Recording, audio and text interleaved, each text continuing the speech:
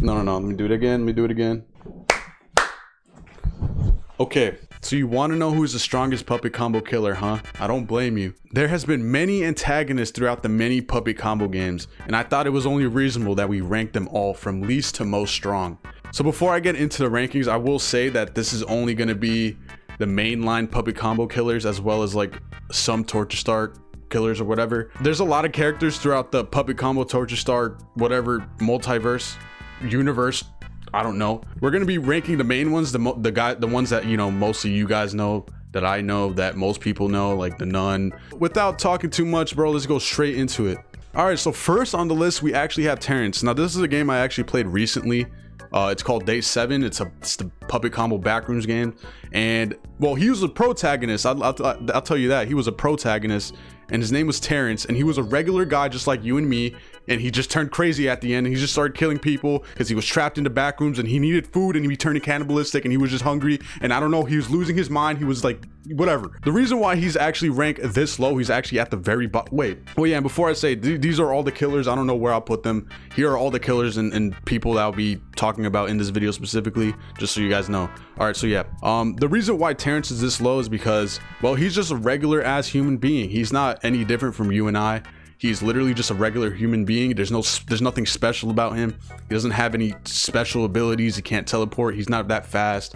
He's literally just a regular person, just like you and me. So, I mean, the only reason why he's on here is just because towards the end of the game, he started killing people. But that's, I mean, any human can do that if they had like a knife. Yeah, I mean, that's why Terrence is down this low. Is he a killer? Yeah, technically, but he almost had to do it to survive down there in the back rooms. Anyone would, really. Anyone would go insane. So that's why he's all the way at the bottom. Number one, well, the first person we're gonna go to, Terrence.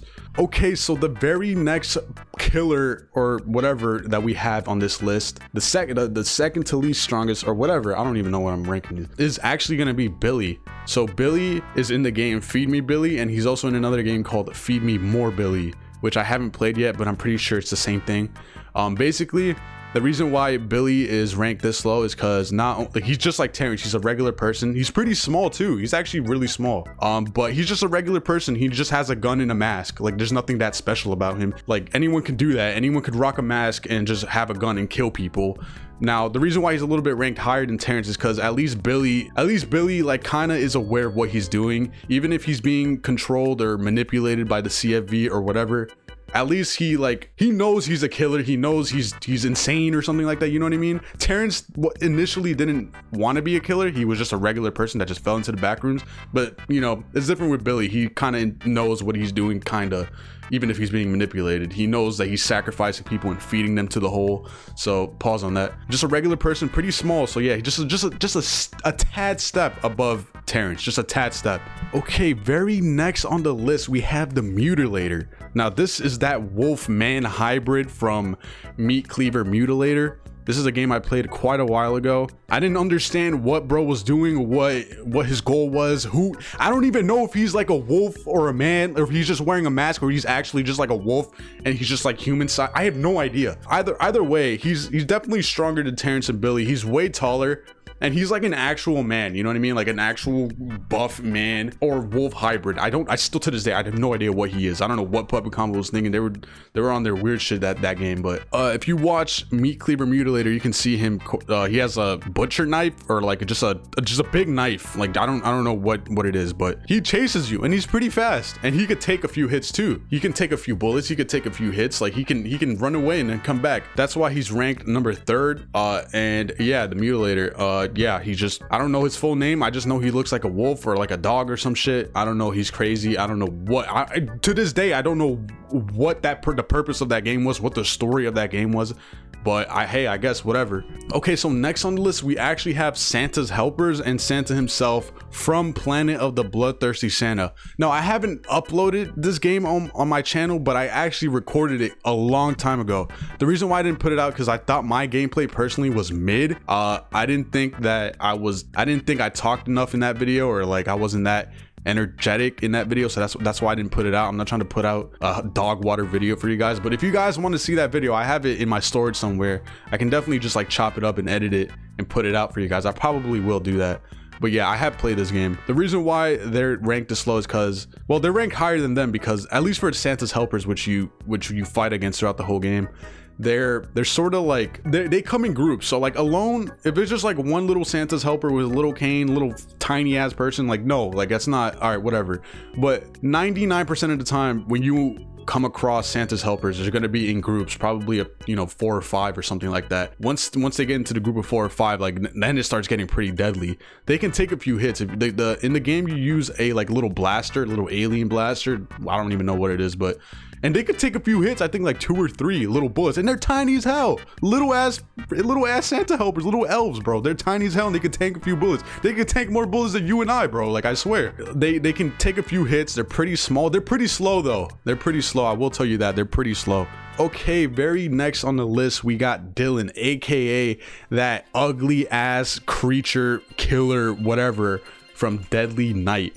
Now, this guy, in my eyes, was always just like an off-brand bootleg butcher. Like, he kind of very, very small, very barely resembled the butcher, but I mean, hey, whatever. The only thing he got going for him really is that he's pretty big, and he's really fast, and he carries like a sickle, and he chases you, and yeah.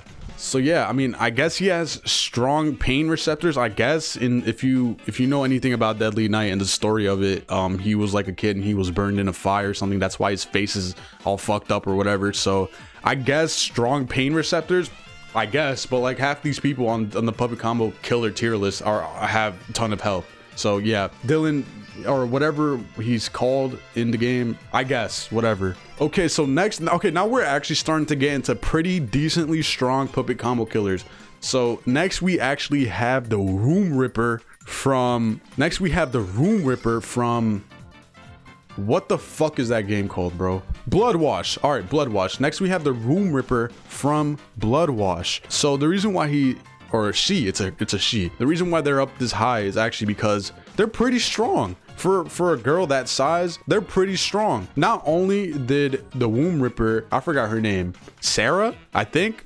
Not only did she survive the fire that in the laundromat or whatever, she was able to survive that even though she came out pretty messed up in her body or whatever. She still survived it, And also at the end of the game, she was able to not only tank bullets at the end, you took like 3 or 4 bullets, like real gunshots, a human being taking real 3 to 4 gunshots. She was being examined at the end of the game. She was getting, looked at by, she was getting looked at the doctors, they were cutting her open, whatnot. But she was able to come back again and then kill the doctors or whatever and survive. And no one knows what happened after the game. So she has she had really good regenerative abilities. So I'll give her that, She's also pretty fast. She's quick on her feet. So yeah, just the overall story alludes, just to her being a strong person. She has a motive behind her killings. It's not like some of the killers before and some of the kills we'll talk about afterwards where they're kind of, they don't know why they're doing it. Like they're just being told to, or like they're just insane. At least the Womb Ripper, they are aware of what they're doing. They know what they're doing. They're planning stuff out. Like they're just aware of how to do stuff. Like the Womb Ripper was definitely taking on every single one of the people before them. So that's why they're here. Okay, so next up we have another Ripper. This is gonna be the Easter Ripper.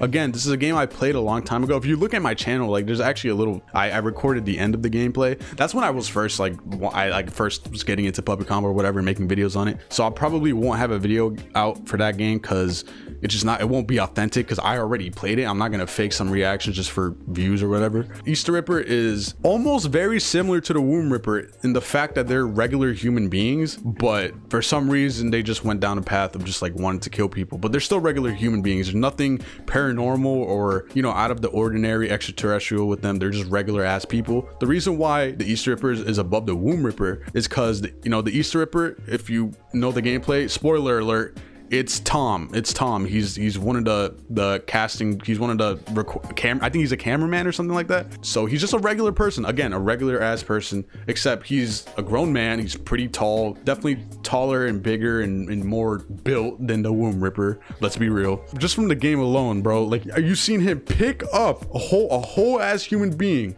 That big ass guy with the big ass tummy, he picked him up with one hand and he slashed him with the other. Tell me if you cannot pick up a human with one hand and then slashed him with the other. Like, that's just mad hard. You know how much strength you need to have to pick up a human with one hand, bro? Like, several feet off the ground, just pick them up by one hand, and then just, you know, that's a pretty strong guy. Let's be real here. Another reason why he's up this high is because he can also take a few bullets, bro. Throughout the game, you can like pick off at him and like hit him, and he'll run away or whatever. But especially towards the end of the game, when you get the shotgun and he's still eating bullets. The man is still tanking the bullets when you have a whole ass shotgun, bro. Tell me one person that's tanking 3 bullets from a shotgun. It's not even like bullets, it's like shells. It's like whole ass pellets hitting him, and he's still tanking that shit. He didn't even die. You didn't even kill him at the end, bro. At the end, the motherfuckers had to come up from the ground and take him like it's fucking Five Nights at Freddy's, like he's William Afton. Like that's the type of shit that needs to kill him. No bullets, no human, no one can do that. Bro needed paranormal shit to come and kill him, bro. And he's just a regular person. He's just regular old Tom. Damn, bro. So yeah, he's just a regular human being with heightened strength and like defense or whatever. So yeah, we're definitely getting to the pretty strong list, you know. All right, so next we actually have a fan favorite. It's gonna be Larry. So why did I choose Larry over the Easter Ripper? All right, there are many reasons, okay? So Larry, from the very fucking beginning, when the man was this tall, he was still taking on entire schools of people, slicing them up with just a knife, bro. He's insane. He's literally insane. There's no question about it. Larry, if there's any puppet combo killer that you can be like, oh, that guy's insane, it's literally Larry. It's literally Larry. From the second the man was born, the first thing in his head is, how do I kill people? Where can I kill people? Yeah, so yeah, he's just a full-blown psychopath. There's no if, and, or buts. He's literally just a full-blown psychopath. He is so fast, bro. He is insanely fast. He's able to catch up to any human being, regardless of how tall or tiny they are, and he could just slice them up. He chases everybody down. The man is relentless, bro. The reason why he's up this high too is because he seemed to have murdered the most people out of anyone else in the puppet combo like killer universe. He has killed countless of people. Like, no one can argue about that. Larry has literally killed the most people out of any other killer. I will literally go outside and eat dog shit if I'm wrong about that. So yeah, Larry is purely insane. So yeah, that man is absolutely bonkers, no question. Bro literally gets enjoyment out of killing people. That is a top tier psychopath killer, and he's good at it too. There's 2 separate games, maybe even 3, I don't know. There's 2 separate games where you play a whole ass game of him just going to different locations and killing people. Tell me another killer that does that, or that has a game like that. There's none. It's just Larry. He's insane. And he got the talking tree and the dog at the end of the other game talking to him. He's insane, bro. Oh yeah, I forgot to add, the man has no problem killing kids and going to churches and schools and whatever, boarding schools, and killing everybody there. The nuns, the kids, everything, bro. Another thing too, I forgot to add, the man has a fucking flamethrower. A flamethrower, bro. You thought the knife was bad alone, where he could just ding, ding, ding, just fucking hit everybody one by one with unlimited knives, bro? You thought that was OP? Now the man has a fucking flamethrower too. Alrighty. So wait, hold up. Edit fire here, and I'm gonna be honest with you guys. I forgot to add the Booty Creek Cheek Freak killer on the list. I know, how could I? So if it wasn't obvious, I'm gonna place this killer right after Larry. So you're probably wondering why I placed him here. And here are 3 reasons. Number 1, the Booty Creek Cheek Freak doesn't appear to be a regular human and resembles more of a monster, especially given its folklore-like nature in the context of the game. Number 2, the Booty Creek Cheek Freak has the ability to shapeshift into a car. Although not very fast in the game, this ability is very unhuman-like and is clearly a sign of a higher being. And finally, number 3, I don't think there's anything more scary than a dude who is relentless for cheeks. This creature's entire existence is preying on some fine cheeks, and if that doesn't scare you, I don't know what will. Okay, that's all. Back to the video. Okay, so next on the list, we actually have another person or whatever from day 7, you know, the backroom game, and that's actually going to be the tall man that we only get to see like 1 or 2 times throughout the game. I know you guys are wondering, like, Blind, we don't know that much about that killer. How can you tell if he's that strong? Bro, he's in the backrooms. Any creature, anything in the backrooms is smoking you instantly, bro. I don't care what you say. Like, you're right. We don't know much about him, but he resides in the backrooms. That's all we need to know, bro. That's all we need to know. Anything that's in the backrooms, instantly they're paranormal.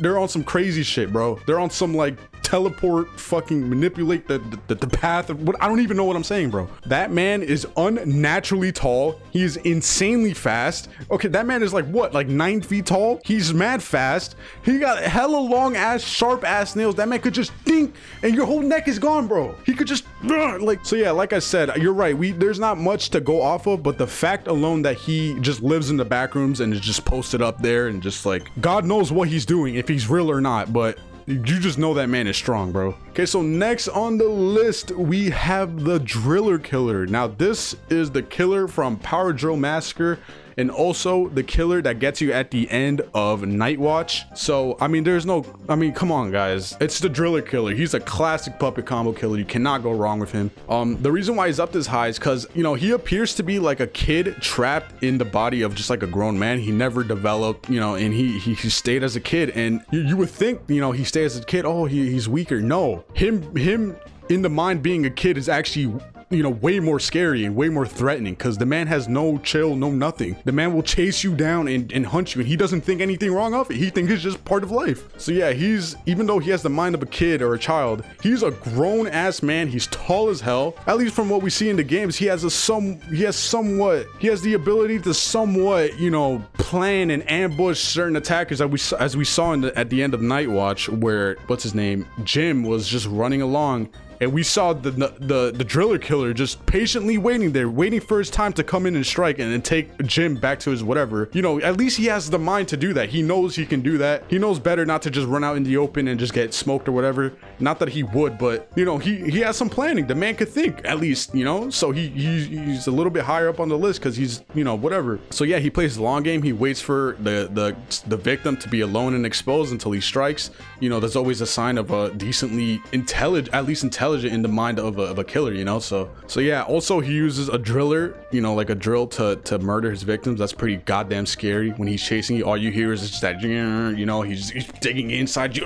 So yeah, from what you've seen throughout the newspapers and, you know, whatever, he has done this multiple times. He's pretty well known in his area. He's taken multiple victims, and as you see in Power Drill Massacre, you can actually see rooms where it's just dead bodies, there's just blood everywhere, because it's probably from his past victims. He's done this multiple times and he's still alive. So yeah, and another thing too is that man appears to function completely fine in the pitch black. Like, whereas us, the players, and us as humans need a flashlight to traverse like sewers or just dark places in general, the man just completely like just books it and just runs. It doesn't need anything. I could be wrong. I think maybe he might have some flashlights on his head or something. I don't remember. He probably doesn't though. Let's be real here. It's a puppy combo killer. The man just hears something and he just knows exactly where to go. Like, the man just runs full sprint in complete dark. He's not concerned about running or stubbing his toe or anything, or running into anything. The man just full on books it to you and gets you, bro. And he's hella fast in the dark. So we're getting towards the end of the list now. We got goddamn the Night Ripper. Next on the list, we got the Night Ripper. Now, the Night Ripper, I, to this day, have no idea if he's like a duck or a duck man hybrid or just a man with a duck mask. No idea. The man just makes weird noises. Good for him, I guess. So yeah, the reason why he's up this high is because, again, more than anyone, the Night Ripper is legitimately an intentional murder. He literally wants to be known as a murderer. He's dubbed the Night Ripper. He knows it. That's what he does. He has the entire costume to fit. It's literally what he does. He has wreaked havoc in that city of Night Ripper for God knows how long. You can just tell from the news outlets, from the radio stations. Like, they just talk about him often, and everyone's always just like, you know, I forgot her name, but, you know, oh, be careful, the Night Ripper's out. Like, he's just known. Like, he's literally a killer. It's just like in our, you know, in our world, like Jeffrey Dahmer or like the Zodiac Killer. Like, they're known for being killers. Like, they're intentional killers that go out and kill people. So yeah, you know, he makes the news frequently. He makes headlines frequently. That's just what he does. So yeah, he's pretty fast for the most part. Probably not as fast as the other puppet combo killers, but definitely pretty fast. And he's able to track victims throughout the city, as you can see during the gameplay of Night Ripper. The man is able to track you in the regular streets, in the slums, in the sewers. Like, the man can chase you no matter where you are in the city. The man just knows where you are. So that's pretty goddamn scary. Yeah, another reason why he's up this high too is because he can cause anxiety and panic. When he's chasing you, get a little bar of anxiety, your vision starts going weird, bro. Like you get some ringing in your ears, bro. He can cause some shit. I don't know whether that's paranormal or not. I doubt that it is, but either way, the fact that he can do that to his victims and just cause intense levels of paranoia and fear, it's crazy. It kind of reminds me of the nun, who can kind of do the same thing with like her static or whatever. So I don't know whether that's an ability he has or whether that's just part of the gameplay mechanic. You know, you're just you're a regular human being, and just obviously you're gonna get scared when there's a motherfucker chasing you. So yeah, overall he's pretty strong. Again, I don't know why he makes those weird duck noises. I don't know if that's part of his stick or whatever, but I don't know. All right, so very next on the list, we got Dr. Edward Sullivan. Now, this comes from the game, The Glass Staircase. Now, I actually just recorded that game like yesterday or 2 days ago, as of the time of me recording this. I might not have it out before this video, but I have played it. I will have that video out. So yeah, this guy, I don't know much about him either. All I know is that in the story of The Glass Staircase, that game is very Resident Evil-like. So think of him as like, just think of him as like William Birkin from Resident Evil, if you guys know about that. He's basically, it's kind of the same concept, just like a regular person, and then he like injecting himself with something. He became this ugly ass creature with like a, I don't know. I just think of it like that. So yeah, he's not really anything himself. He's not really that threatening or scary himself. It's when he turns into like whatever creature he is, when you see him at the end of The Glass Staircase, that's when he's pretty threatening. From the gameplay, he's not only huge, but he's equipped with one arm. It's just a straight dagger. He just has a freaking whatever. He looks scary. He's huge. He's pink or red or whatever. And the man could eat bullets like no other, bro. I know, like I said before in the other killers, that they could eat bullets. No, but this man literally could eat. He literally eats bullets. He catches the bullet midair and he eats it, bro. Obviously, I'm kidding about that, but what I mean is that the man could tank a few, like, more bullets than any other killer. My gameplay, I remember just running in circles, just shooting at him constantly, and just like being like, God damn, when is he gonna die? The man literally ate like 10 bullets or something. I'm not even joking. The man had the full-on plate open and just bullets lined up one by one. He's cutting them open with the fork and knife, and he's like, you know. Okay, so next we're down to our last two killers. Now you guys can probably expect who they are. They're probably the most iconic puppet combo killers, probably what you first found, you know, the killers that you first thought of when you think of puppet combos. So you know, it's gonna be a battle between these two, but I already made a video about this, which, you know, you can probably watch on there. You already know who's coming. I'm actually gonna put the nun from, you know, the second to most strong here. Now, why did I put the nun here? Well, let's be real. The nun is taking all of us down regardless, no matter where we are, no matter who we are, no matter how strong you are, no matter how tall you are, no matter how buff you are, whatever. She's gonna take you down no matter what. As explained in that video where I talked about the nun versus butcher, she is very much paranormal.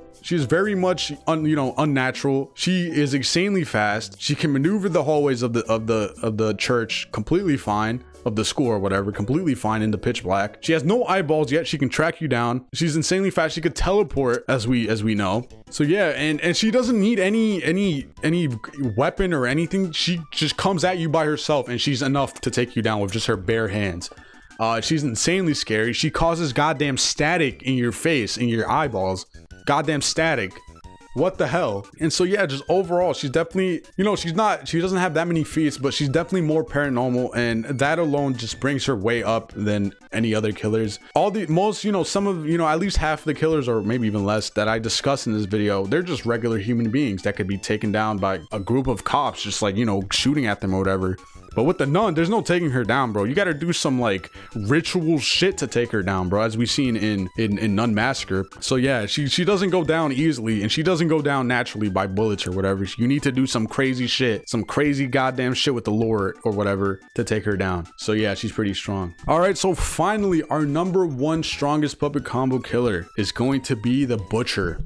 I hope that doesn't come as a surprise to most of you guys, because the Butcher is absolutely insane. As again discussed in my other video, I want to say he's a regular person, and I think for the most part he is, but there is 100% like he is like almost like a vessel for the gods that he worships. Like, yeah, he might look like a regular human being, but the man is not. Like, he is like almost the embodiment of, like, you know, the CFV or whatever. I don't know what the hell. He is insanely tall. insanely fast, uses multiple types of weapons, chainsaw, cleaver, knife, whatever. He has cameras set up around the house. He's intelligent enough to know where stuff is. He maneuvers around the house. And yeah, he's just insane, bro. He has killed many people in his world or whatever. He's able to lay down bear traps. He's set up cameras, and he just monitors the whole entire house. So at least he's like a little bit higher up than the nun. Like the nun just goes around chasing people. If she sees you, she sees you, whatever. At least the butcher's intelligent enough to, like, you know, monitor cameras and be like, oh, they're right there, or like set up bear traps here and put stuff there. Like, you know what I mean? Like he has a basic understanding of what to do as a killer. And that on top of the fact that he's able to eat bullets, he could regenerate. He's just strong as hell, bro. Like I honestly don't see any other killer facing, you know, the butcher like that. Like the butcher will always come out on top. Maybe the butcher versus the nun, that's a pretty good goddamn fight right there. I would have to admit, I would like to watch that. I would pay goddamn millions just to see that fight. But okay, so that's gonna be my list for puppet combo killers ranked from least to most strong. I know there's a bunch of killers, a bunch of people, a bunch of characters that I haven't included. Maybe some from puppet combo games and maybe some from other games, Torture Star or whatever. But these are just the mainline people. I think most people would agree, like, are the main killers, main people know of. And again, I want to make this very clear. I just want to make it clear. This is just my ranking, my personal opinion, my subjective ranking of where these killers lie between each other when it comes to least and most strongest. Please don't get mad at me if you think a killer's stronger than the other. Maybe they very well could have, maybe. But I think my list is, for the most part, somewhat reasonable, ranging from regular just human beings I want to kill to just straight up paranormal entities that just, you know, are worship gods and come whatever. That's gonna be it for this video. Hopefully you guys enjoy this shit. I know I haven't made a video like this in a minute with the green screen or whatever, but I want to make a lot more. So yeah, thank you guys so much for watching. I'll catch you guys in the next video. Peace out, gamers.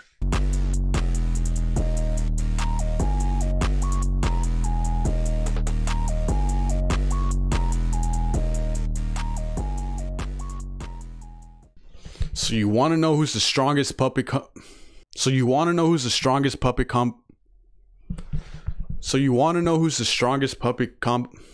Fuck, bro.